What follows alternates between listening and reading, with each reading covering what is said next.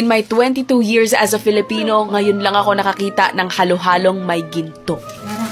I've been eyeing this small shop in Mandaluyong because it's so popular on Facebook, yet they sell just one thing, halo-halo. And I thought, how could you possibly make halo-halo different? And they blew my mind. First of all, I'm from Laguna, and would you believe the halo-halo arrived still completely frozen? I ordered 4 kinds. First is the presidential, which is the closest one to a traditional halo-halo, until you see there's a bed of leche flan at the bottom. The ingredients are layered, so every bite is different depending entirely on how much you dig your spoon in. It has all the typical ingredients like makapuno, langka, and ube, but they also elevate some. For example, yung saba nila, may cinnamon. But what I think makes their halo-halo stand out is instead of using shaved ice, they shave frozen milk. This is almost like bingsu. The result, halo-halo na hindi kailangan haluin. You don't get the mess of mixing, and you don't have blocks of ice, yet you get the creamiest halo-halo ever. Yung sweetness, saktong-sakto lang din para sa akin. I also got the buko fruit and mango graham, super nice. And finally, the fancy royal halo-halo served with a golden spoon. It has the familiar ingredients like ube, but with some special elements like strawberries, pistachios, mangoes, and is topped with toasted marshmallow fluff and a 24-karat gold leaf. Anong lasa ng ginto? Lasang vibes. But despite it not being that traditional, I can confidently say that this is the best halo-halo I've ever had. And once you've had this, there's no going back.